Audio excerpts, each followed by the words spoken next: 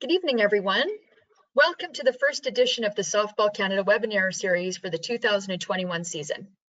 My name is Frankie Billingsley, newest member to the Officials Development Committee, and as part of my portfolio, I will be hosting these webinars for the 2021 season. There will be 2 webinars a month with a common theme for each month. The February theme is the recipe for success. So thank you for joining me tonight for a fireside chat with 4 of the most amazing people in the game of softball. The 4 panelists, which will be making themselves available tonight, have a keen eye for talent, and their resumes speak to their ability to enhance and grow an official's capacity and realize their potential. All 4 have played the game, and they parlayed their talents into officiating. Their journey has resulted in supervising numerous championships and receiving a number of individual accolades. Our first panelist this evening that I will introduce is Bob Stanton, a fellow Canadian. Bob was the National Director of Umpires in Canada before taking on the role on the international level with the International Softball Federation, which is now the World Baseball Softball Confederation. While he has recently stepped back from his day-to-day duties as the WBSC Director of Umpires, a position he held for 12 years, he will continue to sit on the Rules Commission, work on a few projects, and continue as the umpire-in-chief at the Tokyo Olympic Games in 2021. Our next panelist is Caroline Stadhouders, and Caroline joins us from the Netherlands, where she held the top spot as umpire-in-chief in what is now referred to as Softball Europe from 2012 to 2020. Caroline was the Director of Umpires from 2016 to 2020 for Softball Europe, and she is currently serving as one of the regional umpire coordinators for the WBSC Softball Division. Welcome, Caroline. Our next presenter is Kevin Ryan. Kevin is our neighbor to the south who served as the UIC for USA Softball World Cup for 13 years. He has served as UIC at least once a year at a national championship, and he's currently serving as the Director of Umpires for USA Softball, a position he's held since 2006. Welcome, Kevin. And our last speaker this evening is Pete Saunders, who began umpiring in 1997 and has qualified for his European Softball Federation designation in 2006. And he has received his ISF, now his WBSC license in 2013. And he has just started a new role as a softball WBSC Europe trainer. He was the UK trainer since 2012 and will be our slow pitch representative tonight. Welcome to Pete and to everyone. Before we get started this evening, I just wanted to acknowledge that one of our previous National Director of Umpires, Wayne Brown, passed away early yesterday morning. Wayne was the Director of Umpires in Canada from 1994 to 2004. Wayne was instrumental in building the Softball Canada umpire program to what it is today. He's responsible for the modern certification program, creating the instructor evaluator program, and he was one of the driving forces behind Blue Convention. Wayne's impact is immeasurable. In short, he is the architect of our national umpire program. This was a direct quote from our National Director of Umpires, currently Jeff Whipple. There are many colleagues amongst us who owe a great deal to Wayne and would not be where they are today if it wasn't for his support, his guidance, and his efforts. And I'd like to turn it over to Bob to make a few comments about Wayne as well. Thanks, Frankie. Wayne was a really unique individual. He had a personality that was bigger than all outdoors. He was just had an impact on people when he met them. He made people feel at ease, and he was so encouraging with the umpires that he met and dealt with. Never a negative thought, always looking for the positive. He was a visionary, not only in the softball programs, but in his own community. He has done so much for the St. Mary's First Nation in terms of economic development. It's just amazing what he was able to accomplish in a short time. Definitely a true leader, a true friend. One would love to be able to have Wayne sit in on this fireside chat. He just had so much knowledge and had a great love of education. Loved to share his thoughts on umpiring. I know that he will be looking in tonight on us and watching our chat, and I hope he finds this to his liking. Frankie, back to you. Thank you so much, Bob.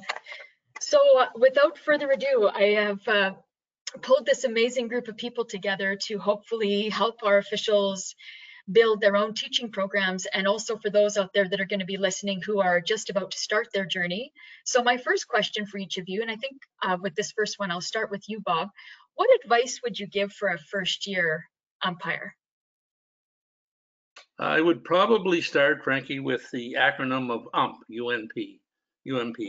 I think individuals starting to umpire need to understand that the reason they took up umpiring may not be the same 5 years down the road. Their motivation may change. They may go from umpiring as a part-time job or trying to give back to the game or whatever else other reason you may find.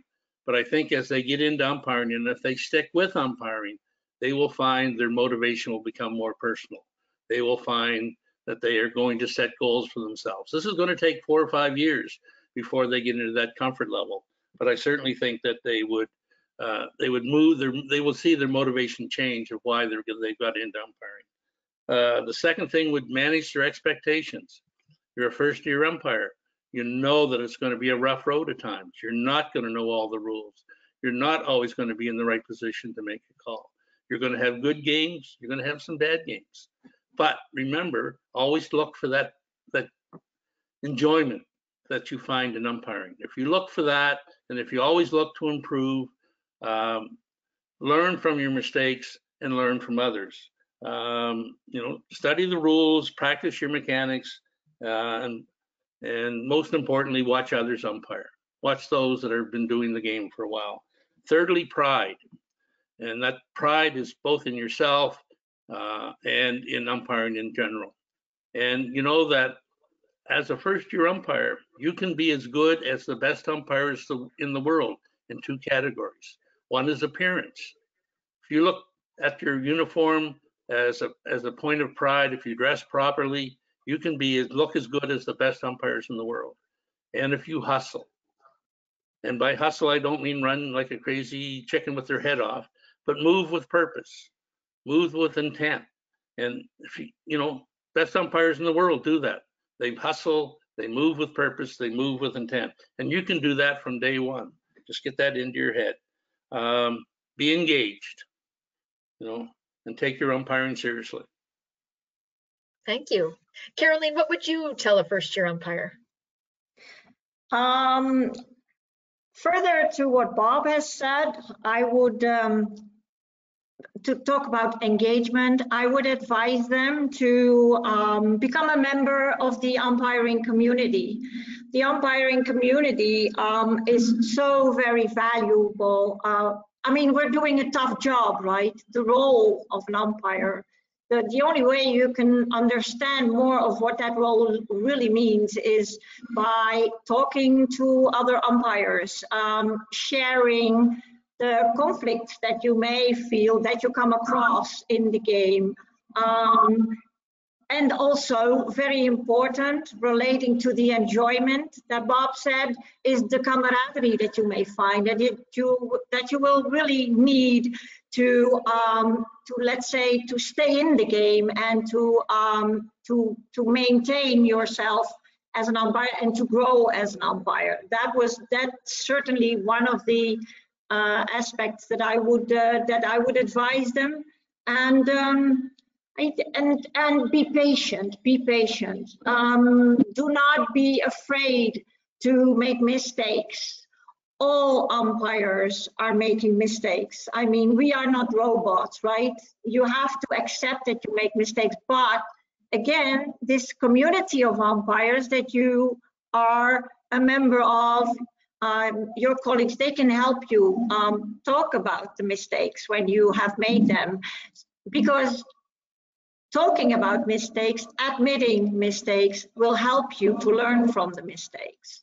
So, and then the thing that I really find it very important, especially for, not only for beginners, but always be prepared. So be on time, make sure that everything that you need is ready, that you know what you're doing, that your equipment is in order. So preparation is really also one of the things that I think is very important. Yeah. Thank you. Kevin, What advice would you have for a first-year umpire? Well, I would stay along the lines similar to my cohorts. I would also add, the first year you umpire, don't get too caught up in the weeds. Go out and umpire. Enjoy umpiring. Your first year, you're learning. You know, go to camps. Go to the ability to learn when your teachers are putting on something to help you learn a little bit more. Go and listen. My daddy taught me a long time ago that there's a reason the good Lord gave us one mouth and two ears. Listen twice as much as you speak, because that first year you really need to listen to people that know about umpiring, but have fun. You're not going to really understand what Softball Canada is, or USA Softball, or Softball Europe. You're not really going to be able to grasp that, and if you try to grasp it too soon in totality, it'll get in your head, and you'll start doing things that you shouldn't be doing as a first-year umpire. And talk to other umpires, watch other umpires. The best way to learn to umpire is just watching umpires. If you totally watch other umpires while they're doing your game's over, sit back there and watch. Ask questions. Be prepared to be told some things you may not want to hear. Like Carolyn said, we all make mistakes. Just be prepared that, you know, you're going to make them, learn from them, and keep moving forward, but enjoy the ride. The first year of umpiring can be a great time if you just put it in perspective and just have a good time. Thank you. Pete, what about you? Very much the same that everyone said so far. Persevere. The first year of anything you start doing is a tough one. You've got a lot to learn, huge learning curve. Every game you call, you'll build up experience and confidence, which is a big thing. Listen to your mentor. You have a good mentoring program in Canada, I know. They'll help you through the good times and the bad. Watching more experienced umpires call we've had already. Ask them questions. You see them doing something that you're not sure why they did it. Ask them the question. It might be they got it wrong, but you can learn from both the good things they do and if they do something that maybe they shouldn't have done.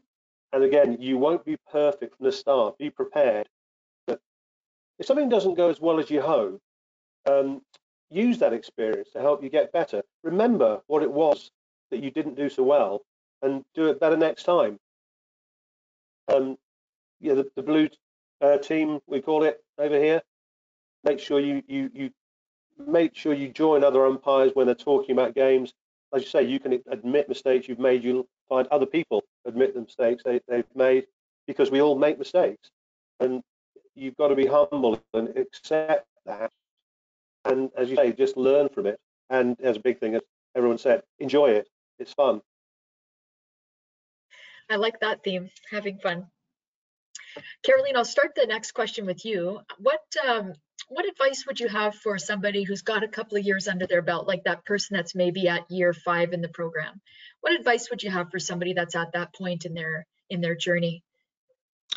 Yeah, I would use the year 5 or the couple of years. I'd use that as a metaphor, I would say, for, let's say, the stage where, as an umpire, you have, you've done a number of games, you have positioned yourself, let's say, in your umpiring community. You have, let's say, made a name, so to say, and now you're thinking, hey, where am I? So the first thing that I would advise an umpire at that stage is to take the time to look back on the journey that they have done so far. What has this journey brought me? I started doing this for what reason, and is this still the reason that I'm doing it, or have I maybe found many more reasons? What have I learned in all these years? And probably also take the time to reflect on what are my strengths, what are my weaknesses, and also what is my ambition in umpiring. And I mean, not every umpire can be, you know, top of the world, be the best international umpire. There's nothing wrong with accepting that you may have taken out of this umpiring everything so far that you wanted to, and that this is what you can do. But if you continue umpiring and at a certain level, and you realize that that is about the level that is good for you, then always be aware to keep on developing, because even if you choose to stay at a certain level, you can still develop and you can still become the best you can be. And I think that is really important to think about. Yeah. Thank you. Welcome. Kevin? What would you say to an official who's at that stage in their career, at that five-year point? If you're lucky enough to stay in it for 5 years, and really get to love it like all of us did, now I think you're at a point in your career that you need to really make sure you're being involved in your organization, to understand what your organization does and how your organization does it. I still remember when I was umpiring, and after 5 or 6 years, I didn't even know who ASA was. I mean, I was just umpiring. I didn't know who USA softball was. And the more I found out about it and the things that you could do, the people you would meet, and really understand what umpiring and the umpire family was all about. Now you're starting to get a really good sense. Hopefully by now, like in our world, you know, we've got slow pitch, we've got fast pitch, we got men's fast pitch, we got women's fast pitch, we've got kids, we've got 16-inch slow pitch. You found that lane of the game that you really love, and now you really want to get better. Stay in that lane. Listen to your mentors again in that lane. And I don't think I could say enough, as I try to say to younger umpires, watch the game. You can learn so much by watching other umpires. National championships, you know, in today's world, you get a lot of folks, you know, when the last game's going on, you got 50 umpires there, and only 3 umpires get to work, or 4 umpires get to work that last game, and you only have 2 or 3 behind there watching. You know, back in our younger days, we had 25, 30, 40 umpires watching the last game, and they were watching the umpires. So you can learn things. You're still in a learning mode. You know, like any other job, 2 to 3 years to really figure out what that job is. So you're still in a learning mode, but you really should be reaching out and finding out more about your organization. It's an interesting theme that's arising here. Pete, what would you say to somebody who's at that 5-year point in their career? What kind of advice would you give them? Well, as Kevin said there, don't rest on your laurels. Keep pushing yourself to get better. Ask your mentor or your assigner how you can get those bigger games and what you need to do, how you need to improve so that you can get those better games. That's keeping learning. Always remember that you're there for the game, not the other way around. Some people, when they get to a certain point, kind of see themselves as being bigger than the game. You're not. You're always an umpire. You are there for the players. Yep. Also, become a mentor yourself. If you've got 5 years in the game, you've probably got some advice you can pass on to the new people coming through. See if you can help out with the training clinics in your region. I'm always astounded by when I run a clinic, how much I still learn by teaching other people and answering their questions. Great points. Bob, what would you say to an official that's in their 5th year? I would probably use another acronym, EASY, E-A-S-Y. Much like those. I think Wayne Brown started me on using those things. E, evaluation of self. I think 5 years, 4, 5, 6 years in umpiring, you need to go back and look at your motivation. Is it a part-time job still? Or are you now looking at things for yourself, that you see yourself moving forward, advancing? I mean, you always should be striving to be the best that you can be at any point in your career. But at some point, you may say, oh, I can see a future for me in this. I like it. I want to stick with it. I want to go further. And to do that, you really need to understand your organization's pathways. Your Softball Canada, USA Softball, Softball Europe all have a pathway that you should follow to get to advance, to get to do national championships. And that should be your first goal. When I started, my big hope was to do a league championship. That's in second or third year. And after that, boy, could I get to a provincial, get out of my city and go somewhere else and stay overnight, have fun? Absolutely. And after that, well, gee, a national, that would be great to get. So I had to learn what it took to get to a Canadian national championship. I had to know what the pathways was and work at that. 2, A, as an easy, look for other opinions. Ask other umpires to evaluate you. Let them help you find out what you need to do, and work on that. So you have your own critical approach of understanding how you're umpiring, what you need to do to improve, and now ask others to help you with that so that you can become better. Set some realistic goals. Use the SMART principle. Keep them specific, measurable, attainable, relevant, and timely. And take it in small chunks. That's the S of easy. And the Y in easy, have an action plan, your action plan that'll take you forward. It's not going to be the same as anybody else's because you're going to have other outside pressures that may affect the way that you proceed in your umpiring career, but have an action plan and put that into play. Awesome, thank you. Kevin, this one, I'll start with you. I'm sure, given the 4 of your experiences, that you've had people that have approached you and said, I think I want to represent the United States on the international stage.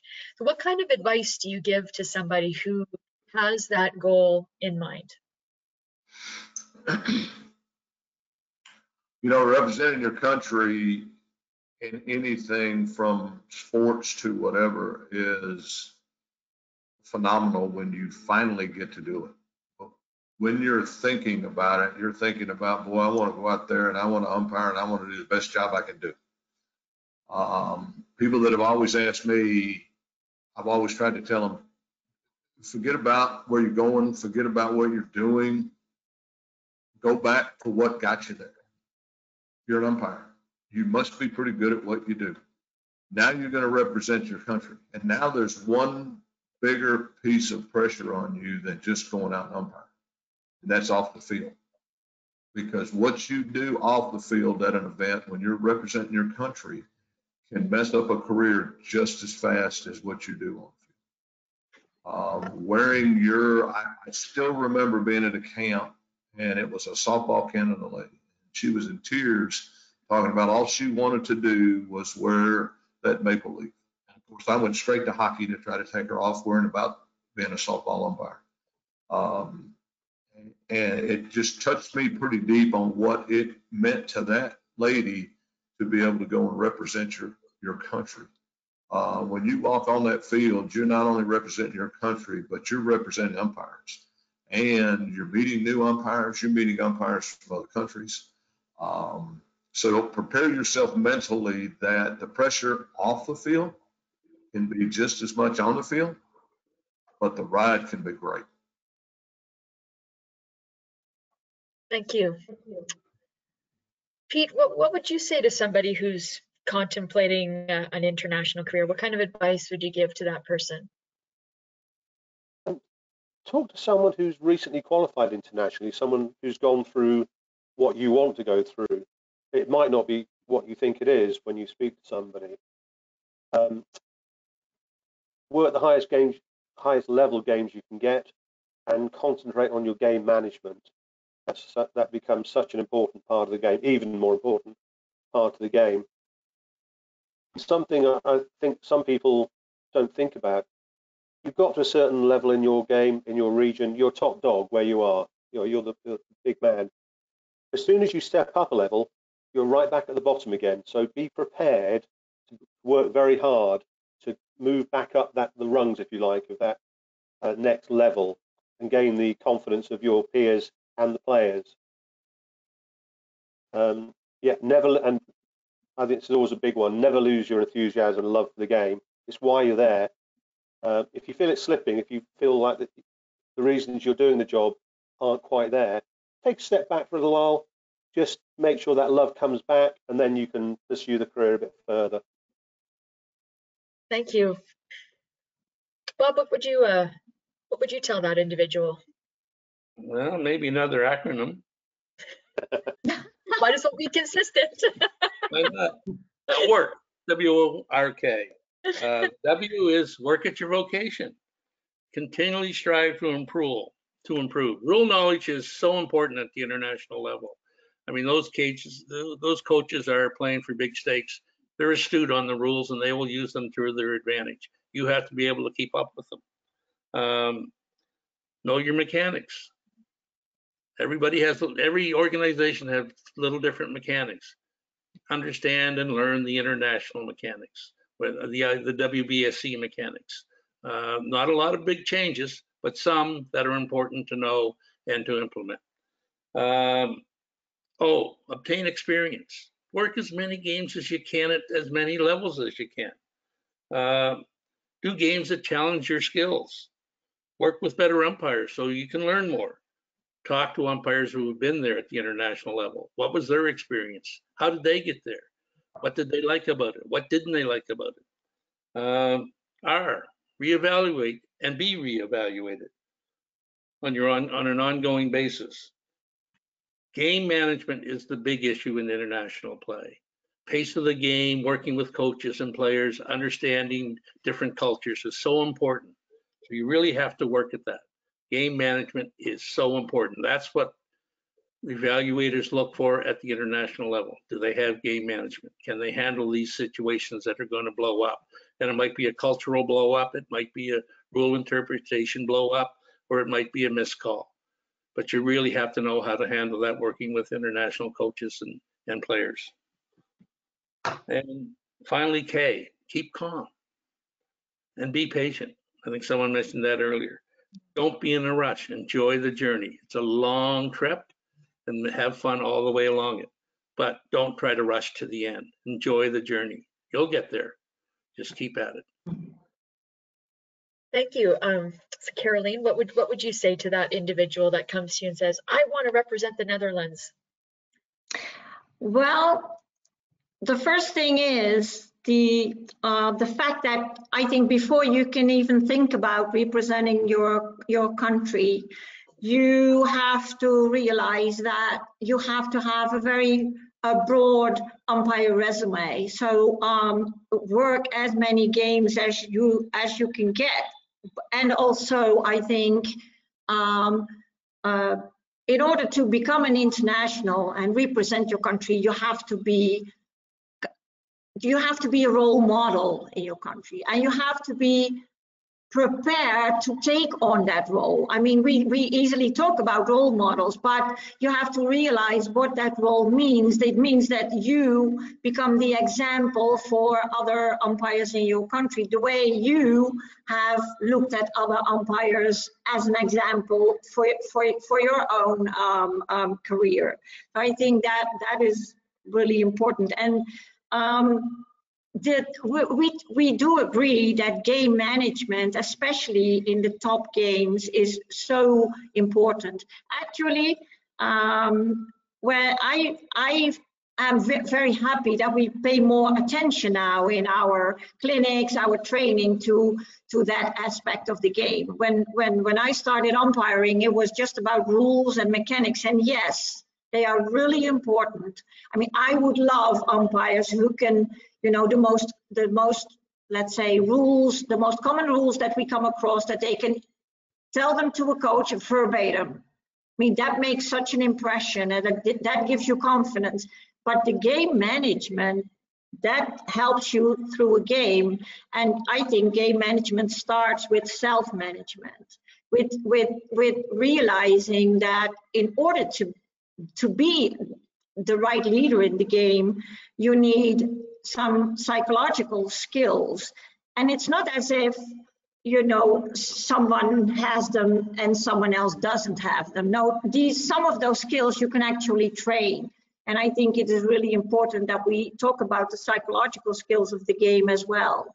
Like, you know, consistency in judgment, but also in how you behave yourself on the field, how you come across, how you handle your communication with players and coaches, how you work with partners.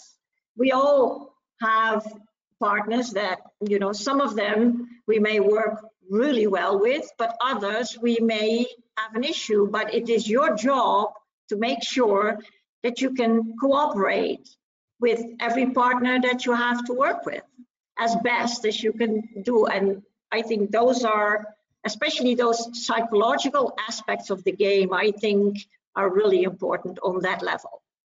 Yeah. Thank you. Kevin mentioned something in his last response about the behaviors that umpires can engage in off the field that can help or hinder them, and that's actually my next question for you is, in what kinds of things, you know, I think there's a wide variety of experiences out there that will listen to this either tonight or on a recording, and I'm wondering, in your opinions, what kinds of behaviors or what kinds of things can umpires do that help or hinder their umpire goals? Pete, I'll start with you this time.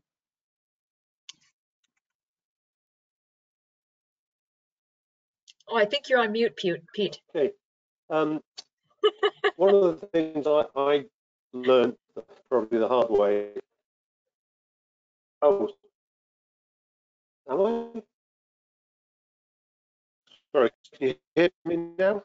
Yeah, it's a little choppy, but you're coming through. I'm not on mute. Can you hear me? Yes, we can hear you. Oh, Can you no, hear me you cut now? out. Yeah, now we can hear you. Oh, Okay. okay. It's sort of game management again, but off the field game management.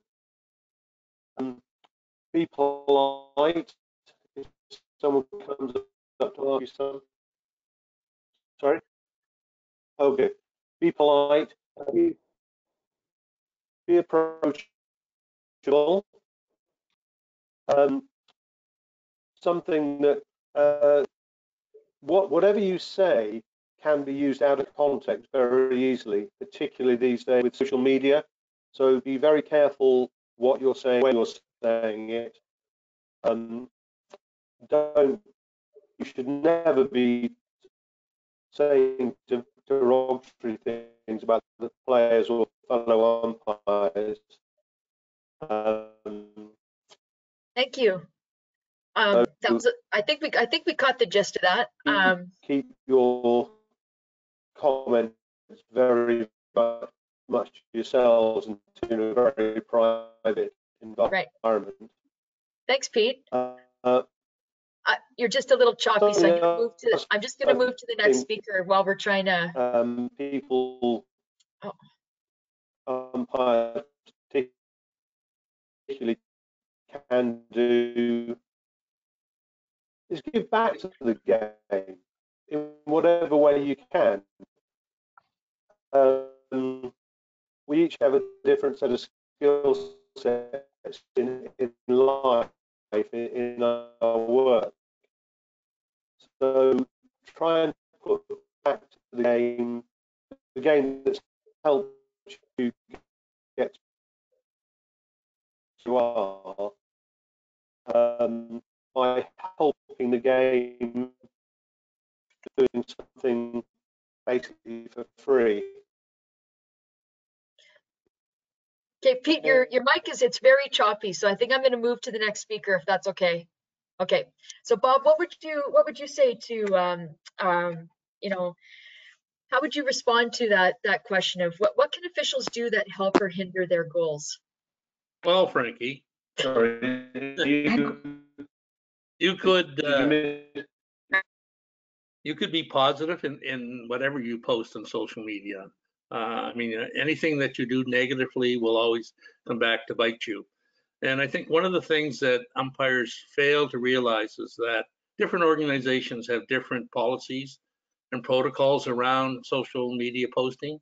So you need to know that before you go out there and put yourself on Facebook or Instagram or somewhere else while you're at a tournament or a championship. Be very careful about what you do, but never be negative about a championship, an organization, another fellow umpire, a player, or a coach. I mean, it's great to talk up a game, tell everybody you had a great game, but be very careful. Don't be positive, not negative. The other issue that we had, and I think we've kind of got a little bit under control now, is umpires posting their assignments for the next day. And that, again, causes some concerns, especially where something may happen later on in the day that you might have to remove an umpire from a game because of a conflict or a confrontation. So that's one thing that we now do not allow at the WBSC is to post your assignments for the next day. So I think it's keep it positive. That's the key message. Make sure everything's positive. And you could actually probably extend that not just from social media, but just to be positive off the diamond, right? Like, yes, who wants to hang out with a negative Nelly? Seriously. Exactly, Frankie. Caroline, what kinds of things would you say to somebody? Like, what kinds of things have you seen over your time that have been like, wow, that's an amazing thing that person did to help their development, or wow, that was really not a wise move to make on that person's part? Oh, wow. Well, actually, I have an example. If I may quote an example, I had an example once where I had a top game in the Netherlands, and there was an umpire, an international umpire, was in the umpire crew, and he had just been to an international tournament, to a world championship.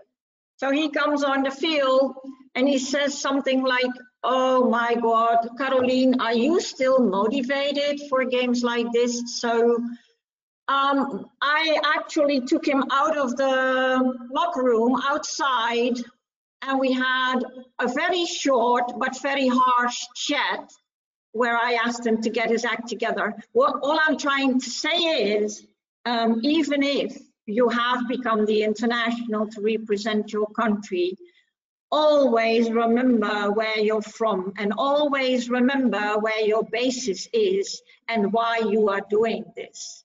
And don't ever think I'm there, like, okay, so now I'm an international umpire, or maybe even international, but maybe you are assigned your first national championship, and you're so proud. That's fine, but don't ever think that this is it, because we're talking about enjoyment. We're talking about the role of the umpire. We're talking about the game. We are there to serve the game, and no one is bigger than the game. So always remember that if you are not developing, if you are not learning at whatever level you are, you will stand still, so you will go backwards. And I think that is something that is very important. And then another thing that I have come across, and I guess you too, my partners here together with me on this panel, is the so-called yes but umpires. These umpires that, yes, you're all yes but, it sounds familiar, right? So even if as an umpire you think that the feedback of your UIC, or maybe the feedback of your partner, may not be exactly what you want to hear or what you need at that moment, just listen to it and reply in a way that is acceptable, and don't always find excuses for things that you have done on the field. Admit to mistakes, as I said earlier. I think that is really important also for yourself to get over it, to get them out of your system. Because we can be, as an umpire, sometimes you can feel really sick on the field because you made a mistake and you knew it. So better admit it after the game. And yes, stay always, when you find setbacks, you will find setbacks and disappointments when you're umpiring. Maybe you think that you've done a great tournament and you are really thinking that you may be assigned to the final, but you're not. You're getting an assignment maybe in the semifinal, or maybe you're not working the last day. That may be a disappointment, but always try to digest it and go back to, hey, why am I doing this? Oh, I love this. This is umpiring and this is where I belong. And then you continue and then you grow from getting over the disappointment. Thanks, Caroline. What about you, Kevin? Well, Caroline, yes, but boy, that was great terminology, and I know we've all heard it. Yeah, we've probably heard it more times than we wish to hear it. But you know, I like to get into somebody's head. I'd like to sit and listen and talk to an umpire, and talk about other things other than umpiring, and see where those umpires are really coming from, what they've got going on in their head. Because if they don't have what's really what we would consider concrete in their head, there's a lot of times we might think twice about putting them on a championship game or putting them on a final game.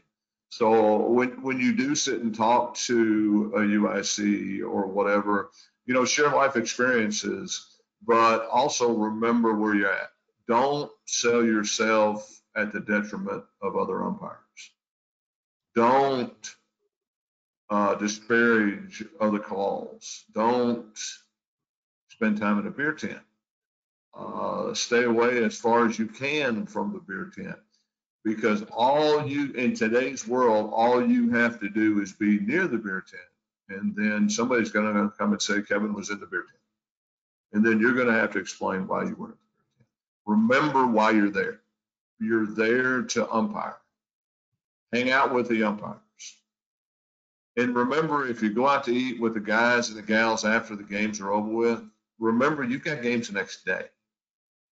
One of the best stories that we ever used to tell back in the day when I was umpiring, our UICs would not post the next day schedules until they were done with them. And in most times that was 2, 3 o'clock in the morning. And we had games at 8, 9 o'clock. And we always want to stay up and find out who was working and what games you were working, where you were working with. But when it was all said and done, when the schedule came out, those first 3 umpires had that first game. The rest of the group sent them to bed. Your time of sitting up, having a good time, joking around, having a beer, whatever was over. You need to go and get ready and get some rest for your next game. There are so many things, little bitty things in today's world that you can do that could really put a halt to your career, that you really have to focus on what you're doing. You know, in our world, in USA softball, we have what's called safe sport. And safe sport is literally something they put together to protect our children, to protect our players, to protect anybody in the game. And you can say the slightest thing nowadays, and people will say, I wonder what they meant about that. The next thing you know, you're sitting in front of a bunch of people trying to explain what you were talking about. I think, I don't know Caroline and Pete as well as I know Bob and Frankie, and I use sense of humor a lot, and I'd like to kid around. But you need to be really, really careful when you're off the field as much as you have to be careful when you're on the field. Thank you. Such great advice from awesome people. I just want to say to our audience members out there, if you have a question for the panelists or for someone specifically, feel free to put it in the chat. You know, one of the things that was mentioned a number of times in your various responses was the idea of game management. So instead of having all four of you answer the same question, I think I'll split it 2 and 2. And so what I think would be helpful for the audience would be to hear what kinds of things, in your opinion, demonstrate really good game management, and what kinds of things do you see that demonstrate maybe not such great game management? I will let you decide which to answer what's good game management and which to answer, as you can tell, I'm a single parent these days, and which two would answer the latter. If you want to ponder that, because this is not a pre-sent out question, but I just thought since game management came up so frequently, what kinds of things would an umpire do that actually demonstrate that they have great game management? Kevin, Caroline, everyone looks like they're anxious. Okay, Kevin.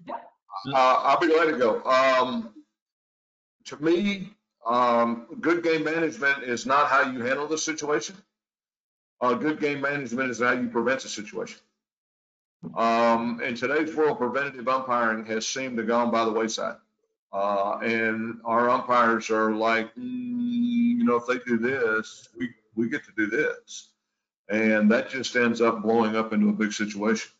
Also, I think a good umpire that can prevent problems on the field knows the teams that are playing from past histories, maybe, watches and sees some of the things that happen during a game, a little nudge here and there, a little shoulder here and there, a little foot that comes up on a slide, and so you immediately all of a sudden think, okay, better keep an eye on that.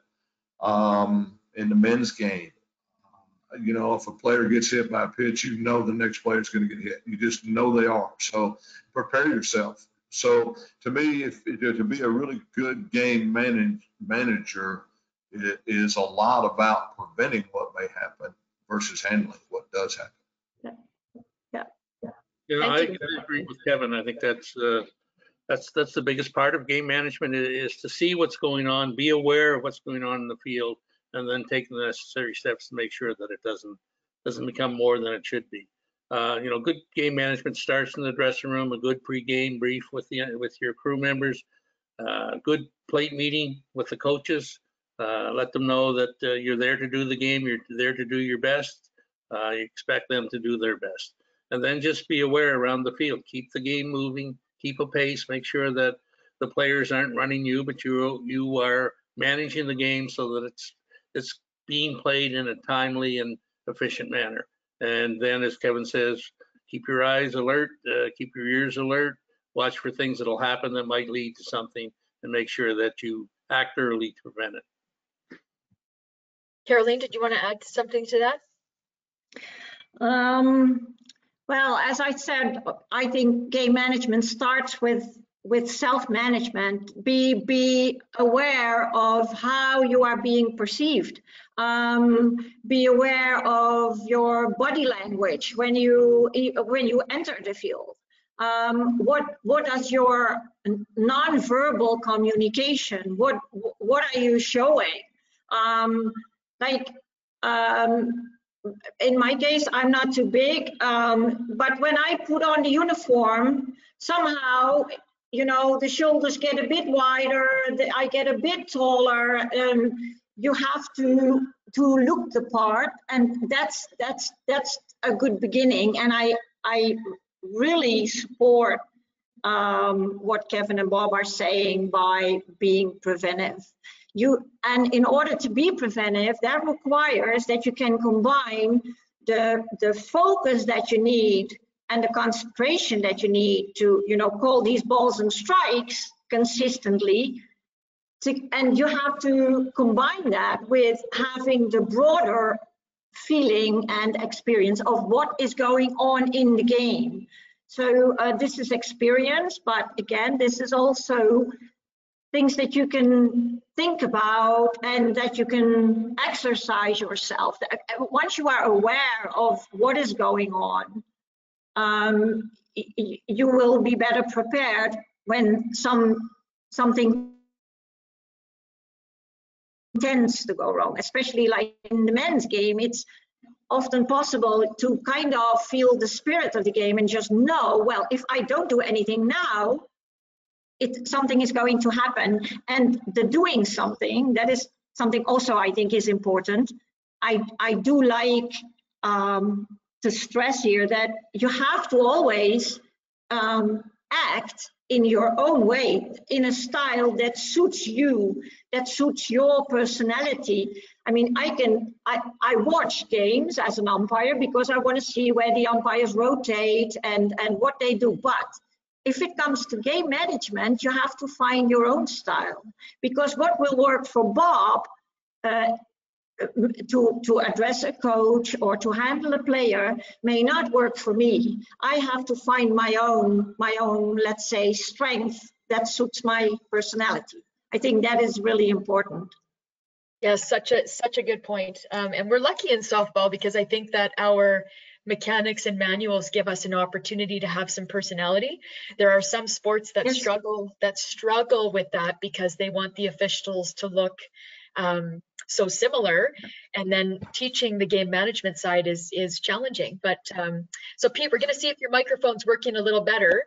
And I would like you to so this game management piece, I'm wondering from a slow pitch perspective, if like what does really good game management look like in a slow pitch game? Well, all the comments so far I've agreed with 100%. Body language is very important. Tone of voice can be important as well. If you approach a coach and your tone of voice is confrontational, you can actually make the problem worse.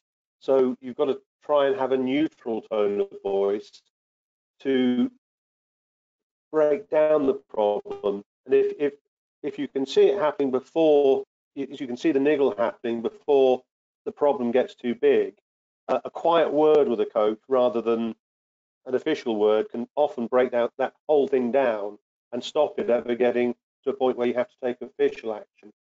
So something Caroline said, it's about yourself, the psychology of yourself, but it's also, you have to try and understand the psychology of the coach. They're there to help their team win the game. So they're often doing things that they know they probably shouldn't. So you can, with your using the game management of body language, tone of voice, and timing, talk to them and break that thing down and get them to stop inciting their teams in some way that could lead to a bigger problem. Right. Good. Sorry, can you hear me? Hey, Frankie. Yep. Frankie, if I may, I wanted to touch on one thing that Caroline said. You know, you try to teach game management and you try to teach different things, and we all know how to get from point A to point B. But all four of us are going to get from point A to point B in a different way. We're going to accomplish the goal, but we're going to get it in a different way.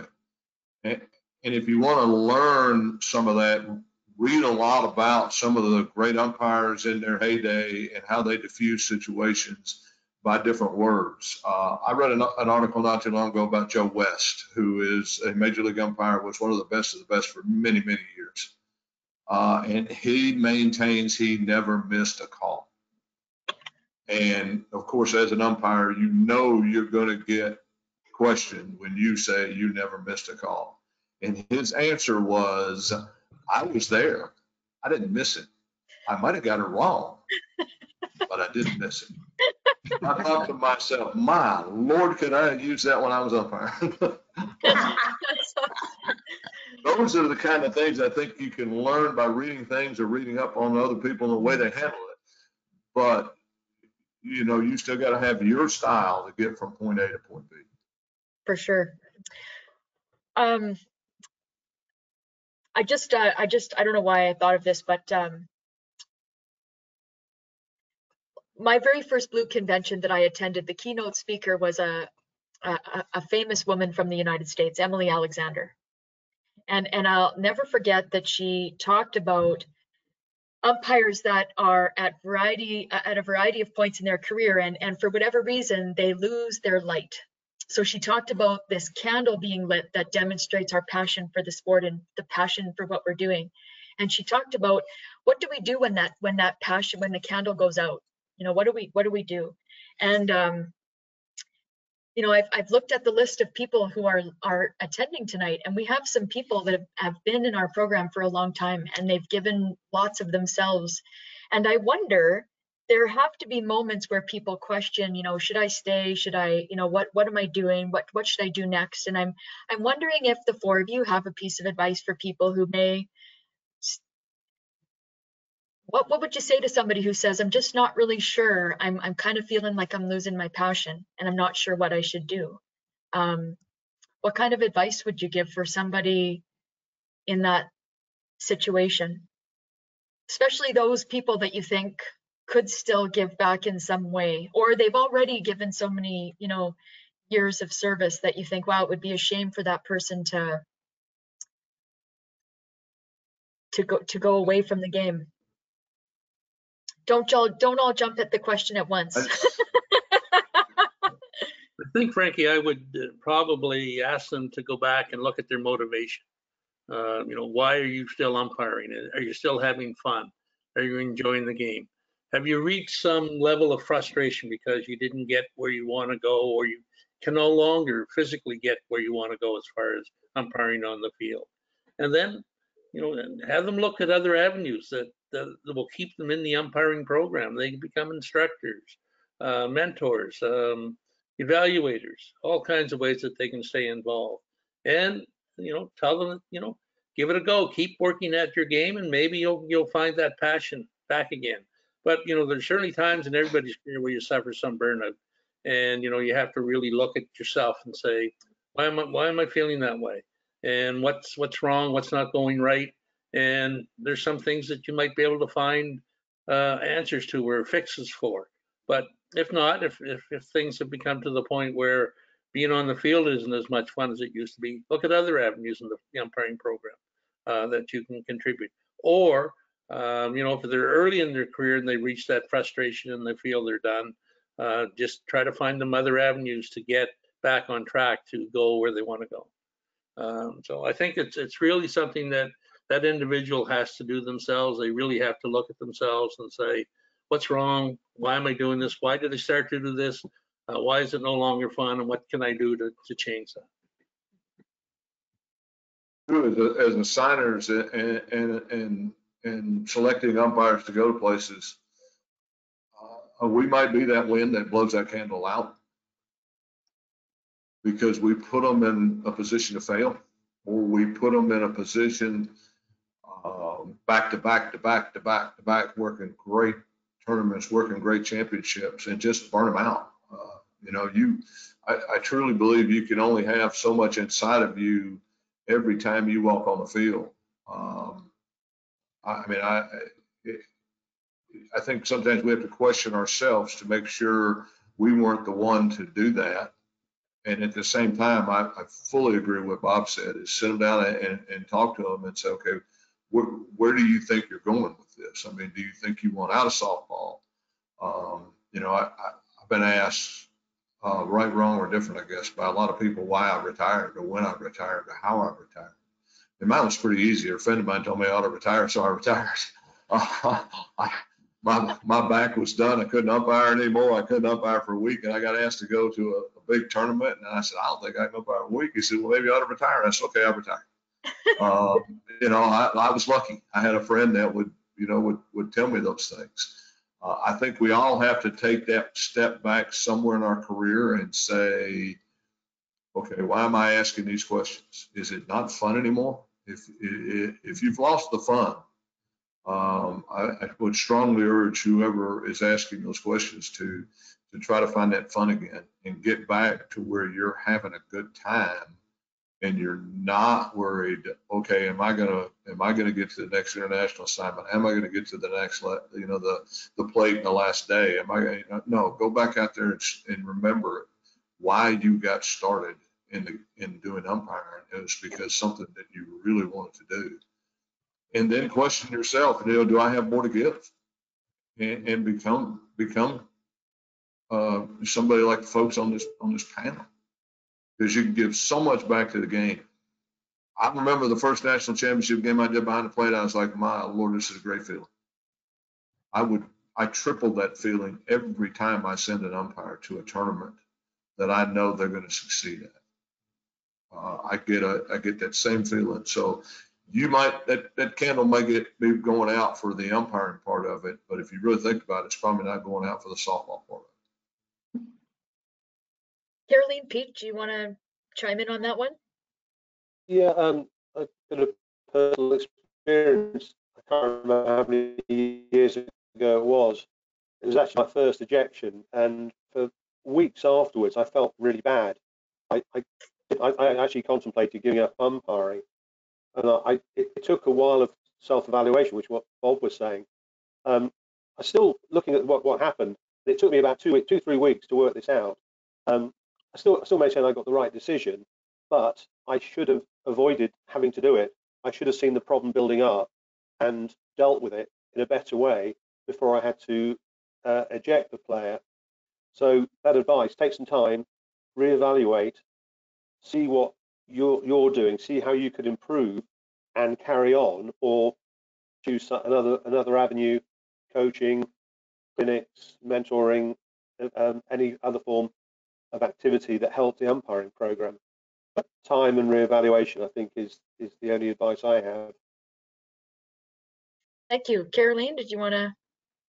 Well, I would wish that every umpire who comes across such a situation where the flame has gone, so to say, can find the right people in the community that we talked about when we started off as a beginner, be a member of the community, that you still have this umpiring community around you where you are part of, and that you of course you have to reflect yourself on what is going on, and why am I losing it, why am I not liking it anymore, but I think it is also really important to talk about it, and to talk about it with people that you trust, and with people that probably have gone to the same scenario in their umpiring career. So I mean, so we all go through these stages, because the last thing anyone in umpiring would want is to go out of it with frustration and not being happy. There's nothing wrong with saying goodbye. In the end, I mean, we all will probably go and say goodbye at one point in time. I mean, it's not as if we want to do this endlessly, but I would always say never ever allow yourself to quit in frustration, because you always have to go back to why did I start this, and how come I did this for so long? I loved it for so long. I belong there. And of course, there can be a point where you don't belong anymore, but always with good feelings. You have to say goodbye in a good way, in a way that you feel that the circle is round, so to say. You know, that's what I would wish for everyone who goes through such a stage, such a phase.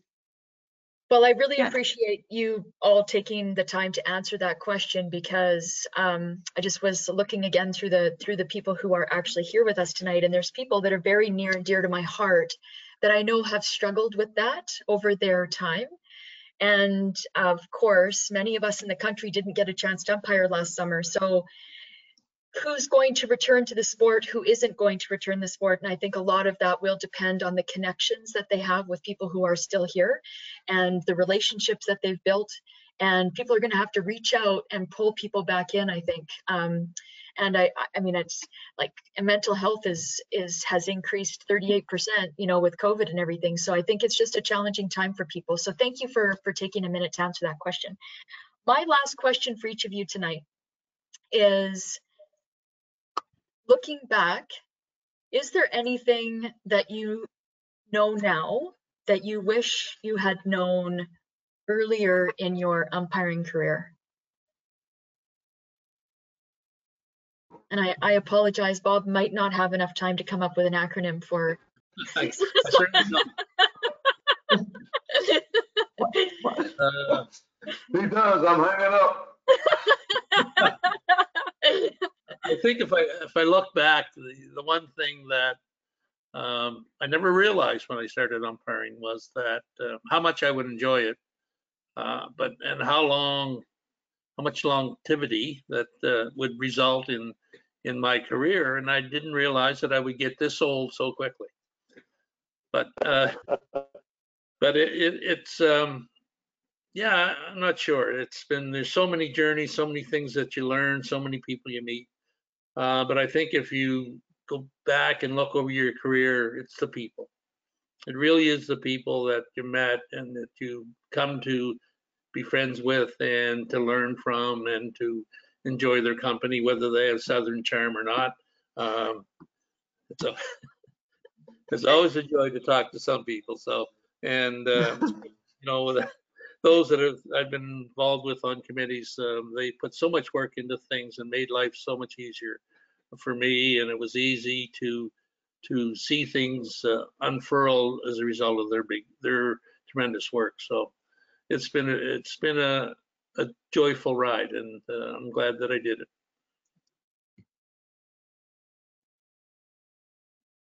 Kevin, what about you? Wow. There was a point in time in my career, going through umpiring, that I'd say just about anything I wanted to just about anybody. And some of those times I think back and I said, boy, I wish I'd have that back.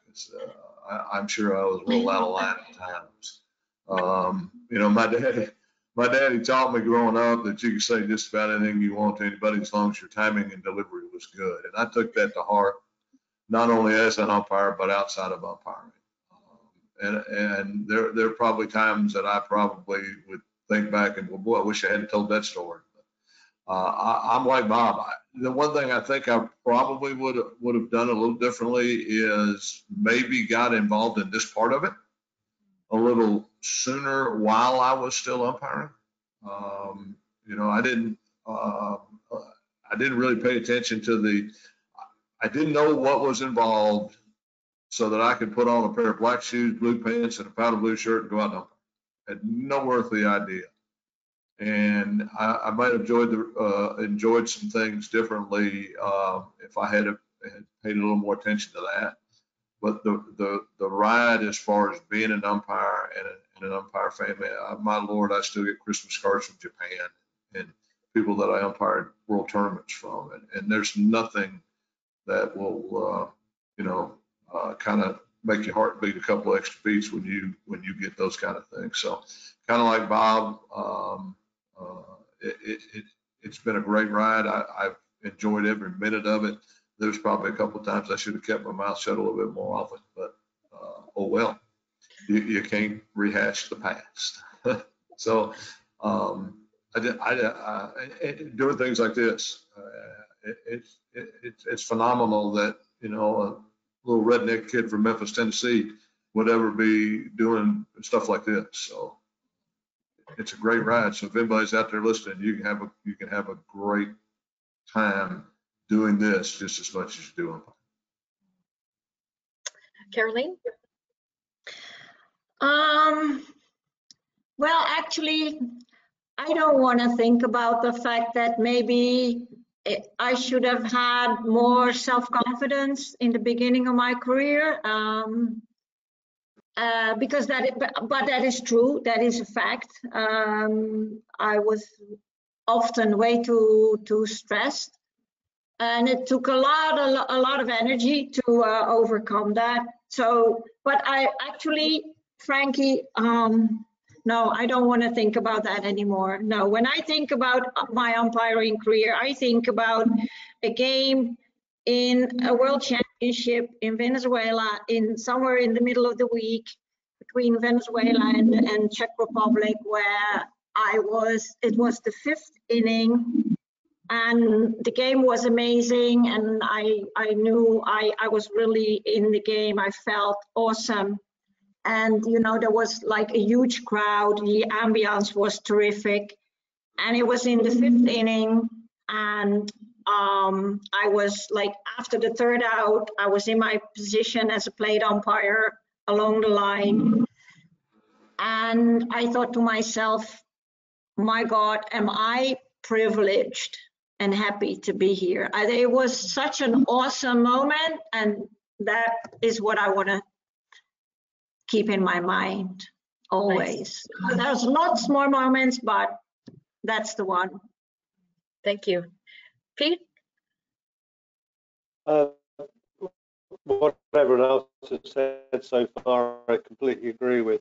I was doing a game in Sofia in Bulgaria with the Canadian exchange umpire, and it was one of those games where everything just seemed to go right. We enjoyed, we clicked, we did it every time we looked up, the other one was looking. And we came off the field, and in unison we turned to each other and said, that was fun. And that's the thing I didn't know when I was started umpiring. It could be so much fun, and I'd be umpiring with someone from Canada in Bulgaria and having a great time. Someone once said to me, as an umpire, you have the best seat in the house. You see some brilliant softball. You're honoured to see that brilliant softball from, there's no camera where you are. So we're very privileged to get that seat. Right. Pete, there's a question in our chat from Mark Goff about whether or not the ejection you spoke about was at a Canadian championship. No, it wasn't? Oh, for some reason we can't hear you. No, it wasn't, Mark. Okay. That's good. I didn't want Mark to think he'd been a part of your big moment. I know the game he's talking about. No, it wasn't. So I do have a question in the chat from somebody for the fast pitch people. Knowing the rules of softball can eliminate many on-field issues with coaches and players. I feel there's never a bad time to talk rules. Umpires can study the rule book, but talking game situations between umps and the correct rule that should be enforced is invaluable. How does the panel support their umpires to learn and implement the right call in our fast-moving game of fastball?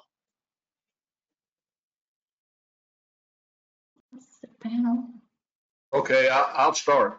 Okey-doke. I started umpiring in 1980. That's when I read the rule book. Second time I read the rule book was 2006 when I took this job over. I was one of those guys that always go, okay, I got somebody with me that knows the rules. I'm in good shape. But when that was all said and done, the one thing I learned in a hurry about rules was the first state championship I ever worked in the state of Michigan. And I went to my mentor, and who was one of the writers of softball rules from way back at Softball Mechanics, by the name of Bill Humphrey. Probably one of the best fast pitch people ever to be involved in the game. And I asked him a question about a rule, and he said, well, what did you call? And I said, I called this. He said, where'd you find that in the rule book? And I said, well, I didn't look in the rule book. And he said, never answer a rule question without quoting a rule number and a rule reference number. And I said, okay. I said, did I get it right? And he said, no, you missed it. Here's what you should have said. And I said, okay, great. Thank God it was only league play. And he proceeded to plant his fist in my chest about 5 times at moderate speed with a pretty good thump and say, umpire every game like it's a national championship and learn the rules like it's a national championship. Yes. And I took that to heart. But I do think it's invaluable, as long as, and I'm going to go back to something that Caroline said earlier, you're with a group of umpires, you don't get a bunch of yeah, but, yeah, but, yeah, but, yeah, but. Listen to the other people, because our rules also have it's called a rule book for a reason. It's a book of rules that may not be just one rule that for that specific situation. And you need to learn to apply all of them to the situation you're trying to talk about. If I can add to what Kevin was saying, I think for umpires, knowing the rules is one thing, understanding the reason for that rule is another thing. It's very important to understand why that rule is in existence. And if you can understand the rationale behind the rule, then you can better apply the rule during the game. I think that's so important. And I think there's a lot of common sense in the application of rules that you can't write out. And as Kevin said, can't write a rule to cover every situation. But if you have a general gist of the understanding of what the rules are trying to accomplish and the rationale behind the rules around those kinds of situations, you'd come up with the right answer. Caroline? Yep. Well, I agree with Bob and Kevin so far. I mean, that's nothing much that I can add, except probably that whenever in a game, and almost in every game this occurs, you have a situation where something happened and you had to say something about a rule, make a decision on a rule, or your partner made a decision on a rule, talk about it afterwards, and in case of doubt, just check it out. I mean, talk about it together and check out the rule book. And we have, I mean, in this day and age, we, as an umpire, you have so many opportunities to watch games, I mean, live, but especially also on video, watch games, work case plays. But the most important thing is, I think, understanding what Bob is saying and knowing how and when to apply the rules. And that is, of course, that comes with experience, but that also comes with having the discipline and the perseverance to be constantly aware that you can improve on this. Right. By talking about it, by asking questions, by asking interpretations. Right. That's. Thank you. I don't know the individual who asked the question, but I'm hopeful that that addressed the intent of the rule is key and is not something that we listen to in our clinics, but is valuable to understand this aspect of our game. Yes, thank you for that comment, and I'm hopeful that that the responses that Bob, Kevin, and Caroline provided addressed the question that you asked, Ron. I don't know you, so nice to meet you virtually. But I do appreciate the theme kind of that's weaving its way through here is like you kind of have to have some knowledge which comes from the rule book, but some people are real practical learners, and so their game experience is really helpful. But when you don't know if you've done something correctly or not, you should probably chat with somebody. And to Kevin's point, everybody has said, you know, watching other officials and watching them adjudicate and enforce the rules is also really helpful. I think that we've addressed all the questions in the chat. Let me just see here. How much do you use? Sorry, the chat, it's really tiny. How much do you use video to train, improve umpires in your various organizations? From my point of view, not enough. We're just getting into that. And you certainly need some technical skills to do that, but certainly use of videos is very good for evaluations. It's very good for explaining rules, and it puts it on a level playing field for everybody to understand if you can use proper videos. I think some of the issues with videos is that sometimes we capture video that is not as accurate or as good as we would like, and it gets used in clinics. But I certainly think videos play a role in the education of umpires, absolutely. Caroline, are you using video over in Softball Europe to teach clinics or run seminars? Well, actually, yeah, we're piggybacking on what is available from, for instance, from WBSC. We don't have a video base in Europe, although we are developing some. We do we do point out to umpires that, for instance, some of our games in European championships are recorded. So we review those. And what we also do is we work with UICs we ask our UICs to, let's say, watch a game and ask them to watch the umpires, see what they pick up from the umpiring, so that they can share like feedback. But not, as Bob says, also in Europe, we don't do it enough. We're still in the early stages of developing this tool. Yeah. Right. Pete, do you guys use video over in the UK? Oh.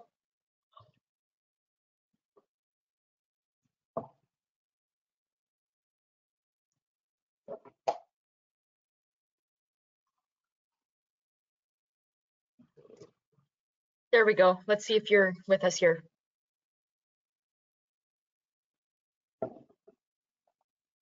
Nope. Kevin, how about you give it a whirl? You guys using video down in USA? You know, I would agree. One of the things Bob said, probably not enough. The one thing that if we'd like to give COVID a pat on the back, his cause is, I think when you're virtually training, you better learn to use video. We're lucky in that we stream all of our national championships. I say all of them, most of our national championships. We are now doing similar, something Caroline said, is we have the ability to tag a play, so we could say, hey, first inning, bottom of the first, 2 outs, runner on second base, tag that play for me. And we're able to I've got a couple of guys on my staff that could pull it out of a stream video. So much so that we've had 2 virtual national umpire schools that we've used video and to help train, not as much on rules as probably mechanics. Interference obstruction, we've got some stuff on it, and we are actually developing a video casebook. National High School Federation asked us here in the States to develop one. Well, their rules and their mechanics are the same as ours. So we thought, why don't we put one together now? The difference being it's going to be a casebook on mechanics, not a casebook on rules. It'll be more video, but and I hate to keep bringing it up, but the video can sure put an end to the yeah, but when you show them on video that, oh, you weren't standing at first base, you're all the way over third base. Here you are in the video, so it can help. It not only help train, but we use it a lot now to help evaluate. Yeah, I know basketball, I officiate basketball as well, and I know softball maybe isn't there yet, but basketball they have one evaluator whose pure job is just to take video during the games, so that when they go into the room after, the head evaluator will say 3:14 first quarter, and they go whoop, right to 3:14 of the first quarter. They show the crew the play, and then they can talk about it. Wow. Frankie, let me just add this for Pete. I know that the Great Britain Softball Federation is creating some very good training videos for slow pitch. Yes. They've started, I think, with the strike zone, and they're moving to mechanics and to rules, and it's really good animation and actual video. So it's Right. a nice piece of work. Right, and this is also something that's come out of COVID, is this international collegiality. So Pete, I think your colleagues have touched base with Jeff Whipple and Scott McLaren on the ODC to sort of parlay some of that work into some videos I know that Scott's working on. So it is something that Softball Canada has been looking into too. I think one last question that we have in the chat is, how does one learn the intent of the rules? That'll be the last question that I'll pose for you for this evening. Whoa. Well, if you're a real historian, you go back and look when the rule was first introduced to the Federation, which would have a rationale around it. Other than that, talk to umpires and say, why do we do that? Why do we have an infield fly rule? What's the rationale behind that? What's the purpose of it? But the true way to do it is really do the historical research and go back and look at the rule as it was introduced to a federation and see what the rationale was for bringing that rule in. Some of the rationale is not always that good, but at least you understand where the rule came from. Carolyn? Well, I would agree with Bob 100%. We're lucky, knock on wood. We've got several of the folks that were involved with ASA softball way back when the rule books first came out. And I'm able to pick up the phone and call them and saying, okay, you got to help me here. Where did this rule come from and why is it there? Especially when you see, and probably by printing errors or whatever, in 1994 it was this, and then 2007 it's this. It's totally changed, and nobody talked about making a rule change or anything else. So, one of the best ones that we've talked about very frequently is pitching rule. And it's always been explained to us. It's a process. If you follow a process, regardless of what they do in between all that, if they're following the process, then it's probably not an illegal type of conversation. With the intent, what was the intent of calling something obstruction? Those things are hard to understand. But one of the better other ways you can do it is not only study the history, but if you look at the rule book again as a whole book, not just there's a rule in there that says if a ball is hit and it hits a runner, that's interference, okay? Yeah, but then there's several other areas that say different things about interference. So if you put them all together, a lot of times you can figure out the intent by yourself. Perfect. Caroline?